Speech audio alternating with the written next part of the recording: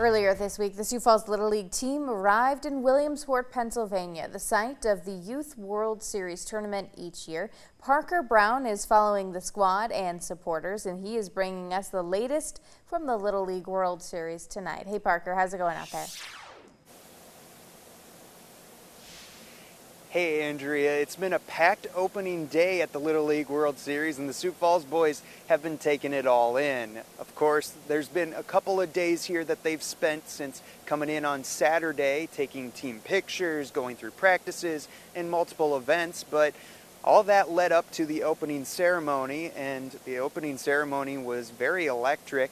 Obviously, the buzz in central Pennsylvania was really incredible, leading up to 20 of the best teams in the world marching through one of the stadiums here. And Jack Morris, Hall of Fame pitcher, threw out a ceremonial first pitch. All that led up to some incredible games. Electric crowds and the best teams around the globe have descended on Williamsport for 11 straight days of action. For Sioux Falls head coach Nick Cortan, it's surreal to recognize the accomplishment of becoming the third Sioux Falls team to join the ranks of the 20 best squads in the world. It's been quite the experience watching these kids interact and engage with each other, and using technology, using Google Translate to have conversations, and I mean, it just puts a smile on their face, and they're enjoying every team's company, and it's been a wild ride to watch. The players have now been on the road for 2 weeks and staying ready to play. For catcher and shortstop Bodie Beitler, the dream to make it here was strengthened by seeing his brother's team make it a few years ago. It's super cool. I mean, being here before when my brother played, I mean, it's just been super cool. Just the atmosphere and the field being so perfect and pristine, it's just beautiful.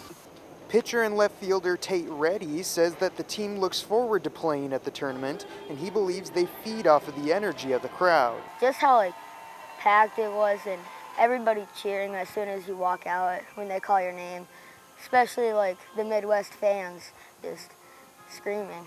If somebody is cheering for us and we're doing good, we just keep doing good.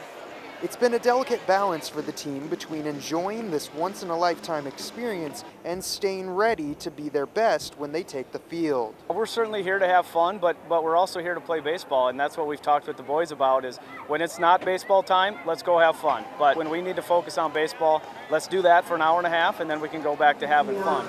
Little League Baseball World Series.